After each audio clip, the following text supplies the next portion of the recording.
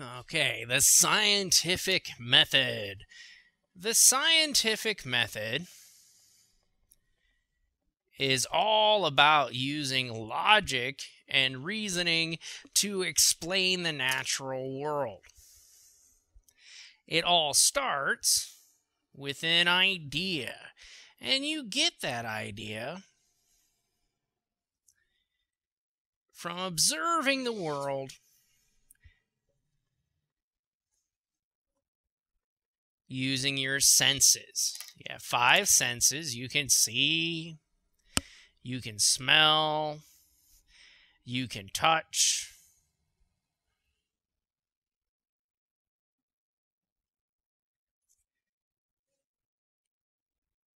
taste,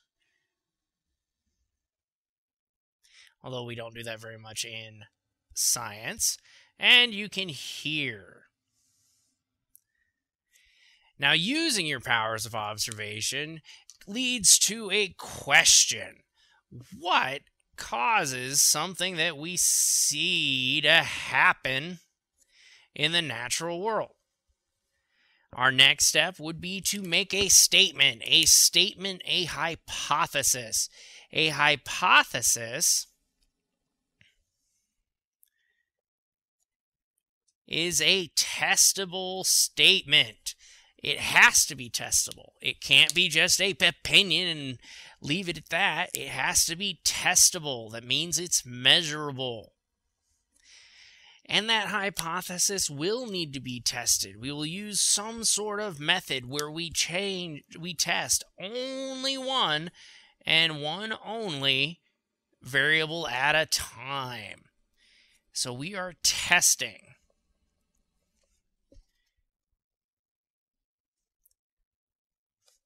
And we test that using a controlled experiment, meaning one variable at a time. And after we have tested a testable hypothesis, we need to look at our data and conclude what's going on based on what's actually there. So you got to use your brain and determine what's actually there as opposed to how you feel about it. So scientific method is all about observation, which leads you to question and form a testable hypothesis and control an experiment that you can then conclude about what's going on.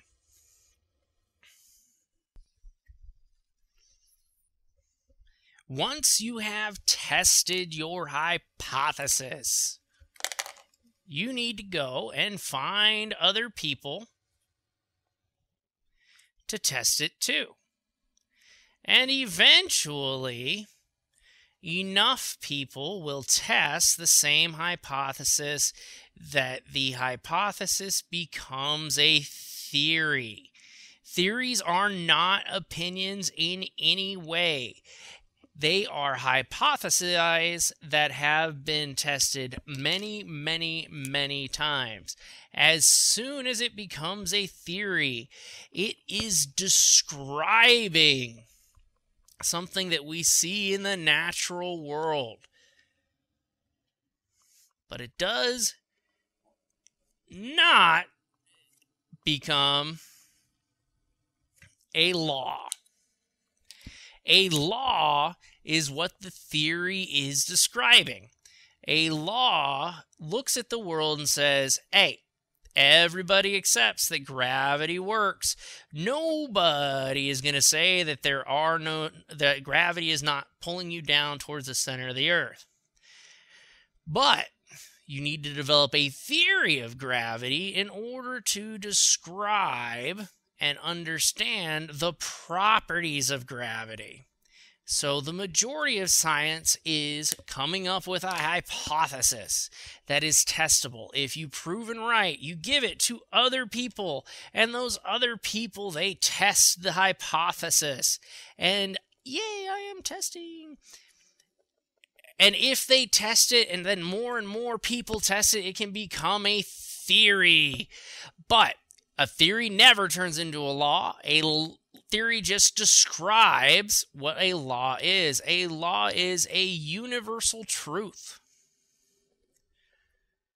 universally accepted. The law of gravity, the law of superposition, the law of inertia. Thank you for watching. This has been Justin Higgins. Have a glorious day and be excellent to each other.